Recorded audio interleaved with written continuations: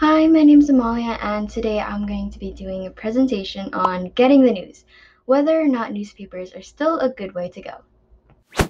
As our world adjusts to more digital uses such as online classes, ebooks, and so much more, we tend to forget about the old way things were done.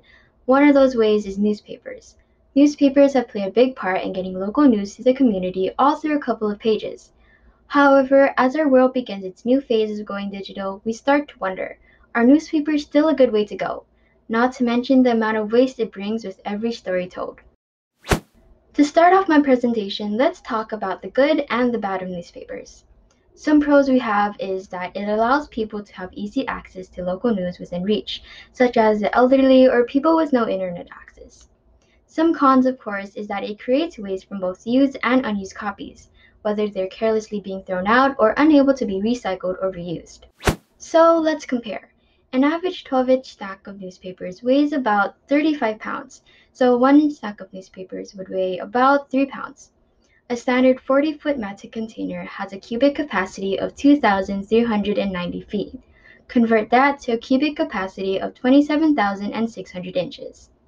So that would mean one Matson container can hold 82,800 pounds of newspapers. Now, the most recent data shows that all US dailies circulate just under 28.6 million paid copies a day, meaning if we compare that to our Matson calculations, every day about 345 Matson containers of newspapers are printed. Now, imagine that 365 days a year. Think about it. My main research question for this project was how can we continue to inform the community through newspapers but lower the amount of waste afterwards? Now, I have two hypotheses for this topic. One is if we take newspapers but go completely digital, then the amount of waste will lower and people can still be informed. Or if we keep newspapers as it is right now but educate ourselves to recycle and reuse old newspapers, then the waste will lower and people can still be informed. So where are we now? How newspapers have changed over time. As we can tell by the data provided by UNC Hussman School of Journalism and Media, newspapers have already seen a decrease over the past years. From 2004 to 2020, there's a net loss of 2,155 newspapers, both non-daily and daily copies. Now you may be wondering what happened, how newspapers are affecting our community. Now, of course, there are reasons why newspapers aren't as popular as they used to be. Now available online, paper-printed dailies are becoming a thing of the past.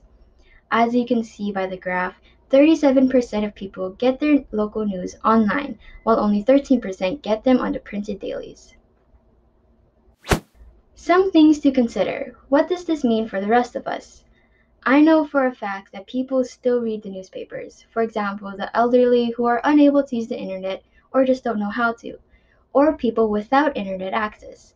They still read the newspaper too. So with the increase of going digital and the decrease of printed dailies, we should still keep in mind what it means for the rest of the people who prefer their printed copies. On to possible solutions. Now, we have two ways that we can go at this, whether it's going digital or recycling. Viewing the newspaper online, if available, can decrease the amount of waste but also keep people informed of the local daily news.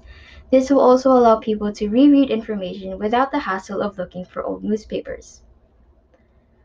However, viewing the newspaper online may not be available to some people, but reading the printed copy isn't a bad thing at all, only if we know how to do it right.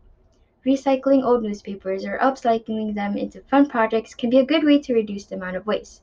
Instead of throwing them away in the dump, we can reuse them and create a healthier environment. To end off my presentation today, I think that we can all agree that newspapers are beginning to become a thing of the past.